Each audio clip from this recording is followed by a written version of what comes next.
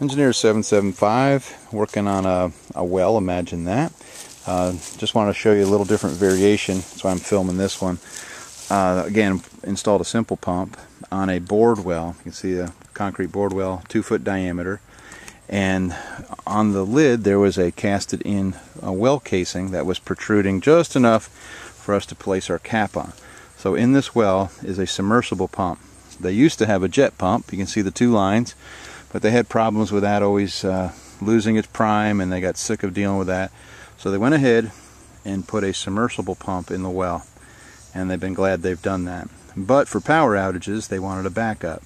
And so we came here today and installed a simple pump, leaving the handle on it. And I'll just kind of turn this on right now, and you'll watch that gauge go up. Saw that gauge pop up there? That's the pressure that's in their pressure tank right now. I'm going to turn this off. So what you end up doing with a simple pump, unlike any other pump that's out there, because I've looked at them all, this is the only pump that can backfeed and pressurize your home.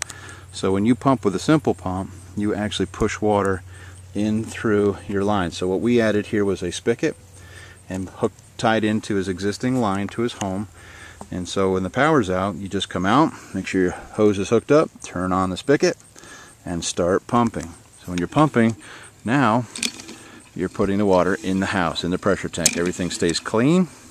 There's no problems at all. So, and the nice thing about bored wells is that they are typically shallow, and so you can easily pump up 50-60 psi pressure. I got a little leak on the garden washing machine hose here, but it's check valved, so it's working in conjunction with a submersible pump that's down around 35 feet, and so they can both be hooked into the same system. So after you've done that, come shut your spigot off.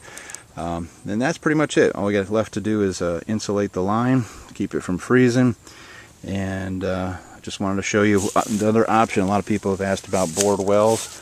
Yes, you can put a simple pump on a bored well. The key is having the cap being able to connect to something, preferably a piece of well casing. So you could cast your own lid with a piece of casing in it and then hang a submersible pump from this cap right here. So submersible pump is here, your wiring is here, simple pump is here.